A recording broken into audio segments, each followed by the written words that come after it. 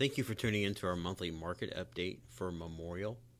This month we've seen a slight drop in the median sold price per month, but due to the large variety of inventory, a certain surge of sales in one sector could cause a fluctuation. So we see a decrease from April 2014 of $1,068,625 to the median sold price April 2015 of $976,500, again signifying a 9% drop, with a total of 44 units sold. When we look at the number of sold properties per month, we see a decrease of 35%, going from 68 in 2014 to 44 in April of 2015, signifying, again, a 35% drop in sales.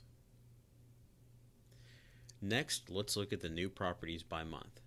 We can see in April of 2014 there were 106 new properties. In April 2015, 104. So it does show a 2% drop, but really that's almost an equilibrium of the same amount of inventory coming on the market this month of this year versus last year. Next, let's look at the average days on market by month. April of 2014, 30 days on market.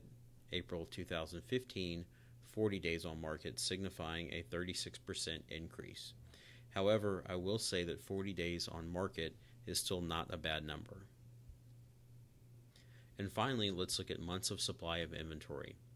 We had 1.9 months in April of 2014, jumping up to 3 months inventory April of this year. Although I will say once again that 3 months of inventory is not a bad number. However, we still will want to watch any potential increases in this number, because once we get to around 6 months, that signifies equilibrium in the market.